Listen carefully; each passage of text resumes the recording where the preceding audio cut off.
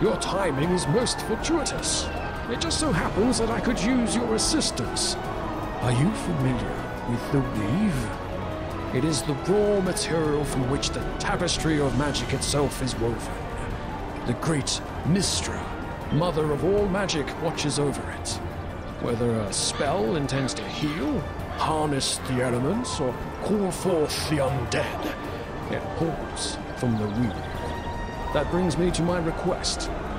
I've sensed someone or something tugging at the weave, or specifically the necromantic magic it contains. While I cannot see all ends, there are others who see more than I do. Kavata Stormeye can see many ends, and I believe he may know what is unwinding the threads of necromancy.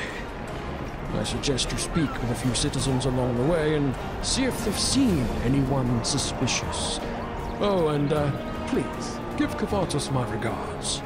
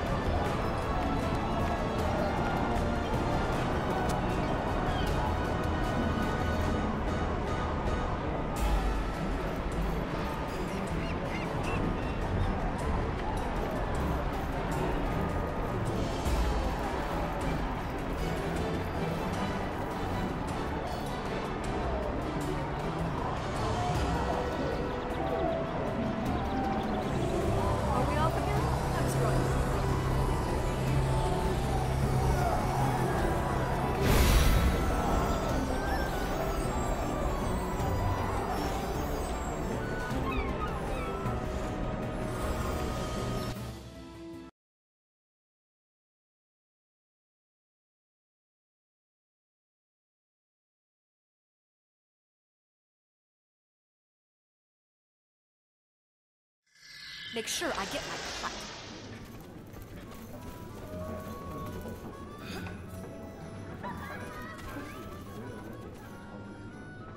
Welcome to the Moonstone Mask. What can I do you for?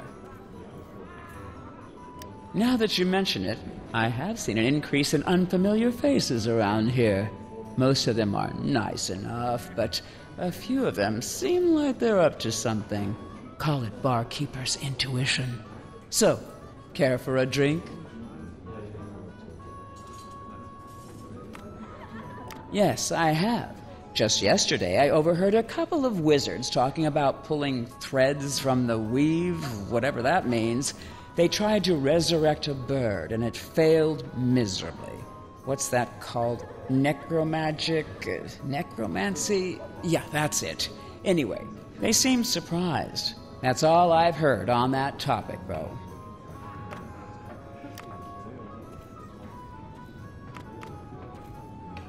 Adventurers always talk when drink loosens their lips.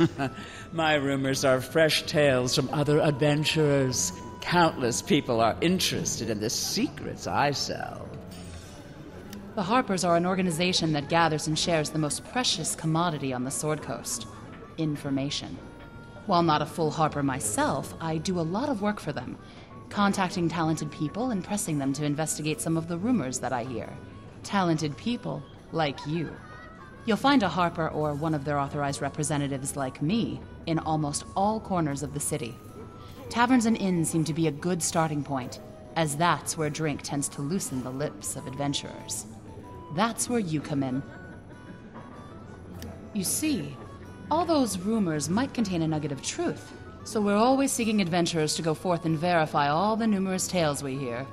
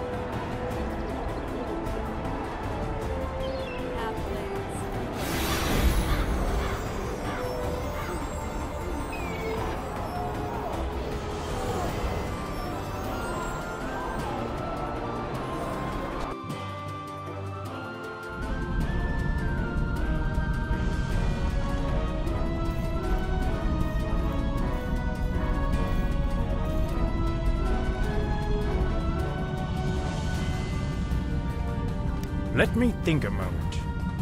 Yes, a few odd characters came in here recently. They did not seem the type to have an interest in magic, but they asked several questions about the undead. More than I'm used to anyway.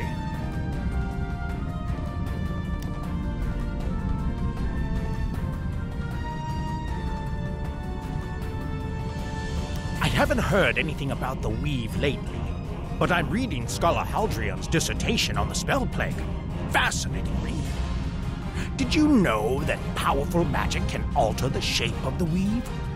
Perhaps I'll let you borrow my copy sometime.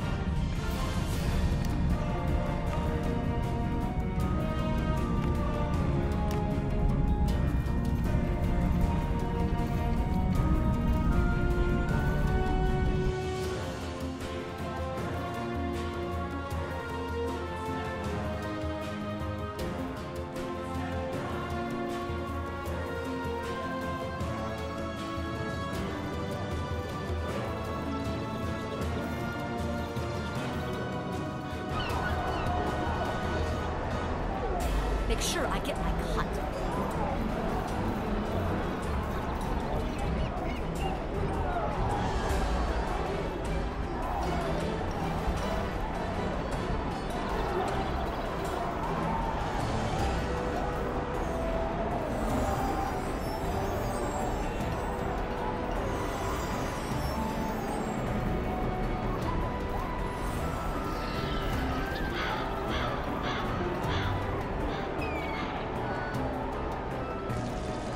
Cult of the Dragon are evil, plain and simple. They must be confronted, resisted, and destroyed. I've seen a lot of people I don't recognize lately, mostly in the alley behind me. I catch them gawking once in a while, but that's about it. Makes me uncomfortable, but it's nothing I'd go and alert the guards about.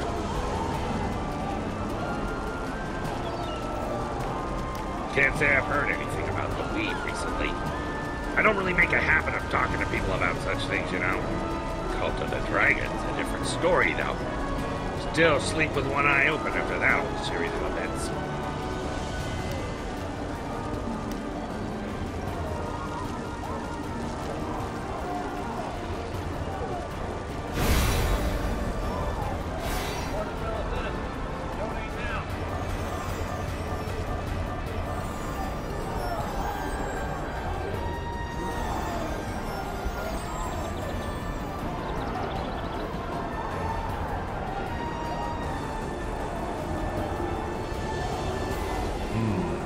Have I seen anyone suspicious?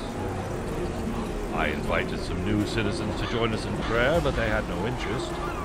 That's fine, but they were unusually rude. Say, if you have a moment, would you be interested in learning the history of the dragon gods?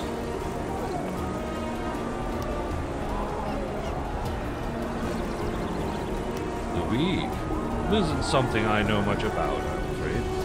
My power comes from my faith, and the blessings upon me from my faith. Wish I could be more help to you, adventurer.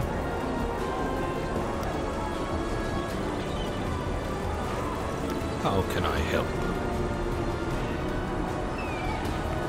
At the dawn of time, there was a great god named Io, who was a god of all dragonkind, and of much more.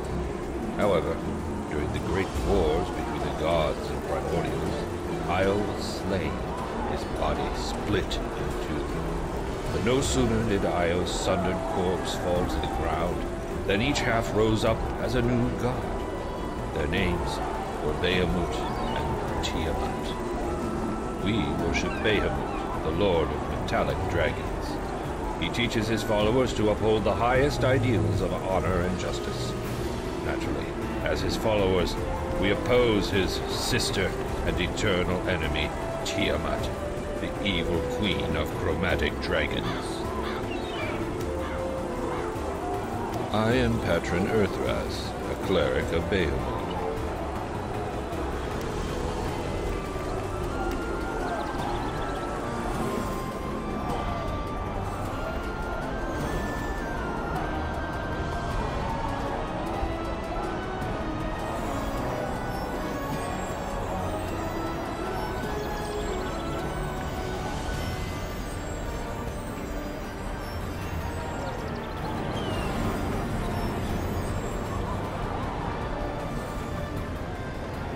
Well met, hero of Neverwinter. Several of my warriors were denied provisions by a surly merchant off Protector's Road. Peculiar. I've never met a merchant who wasn't eager to make some coin. No matter, my quartermaster will be here on the morrow.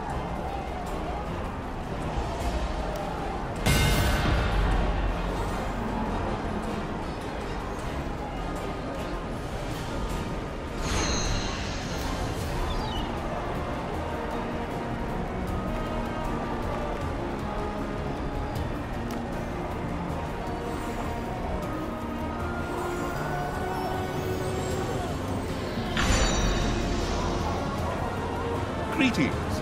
There is nothing needed. For now. Elminster sent you, did he? This must be important then.